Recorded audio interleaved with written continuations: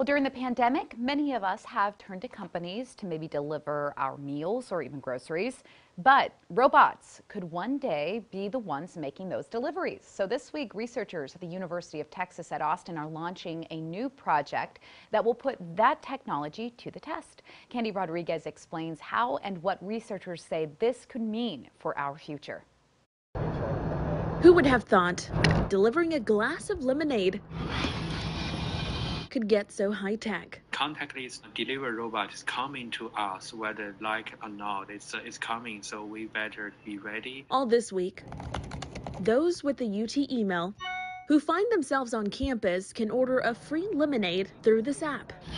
And this little robot will deliver it. UT researchers say these special deliveries are just one small part of a larger vision.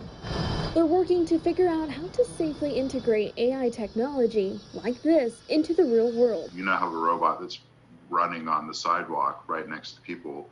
How do you do that when it's a crowded sidewalk? How do you do it when it's no longer cute that there's a robot out there? And will people start to regard it as an inconvenience? Maybe like the electric scooters. The outcome could lead to future changes. I believe in the next 5 to 10 years, we will certainly see a lot more services. Services that could change the way we operate. Rather than having large corporations sort of dominating the landscape of delivery, it's just opening so many opportunities to really empower small businesses that they have products they want to deliver. UT researchers tell me their goal is to create AI technology that is ethically responsible.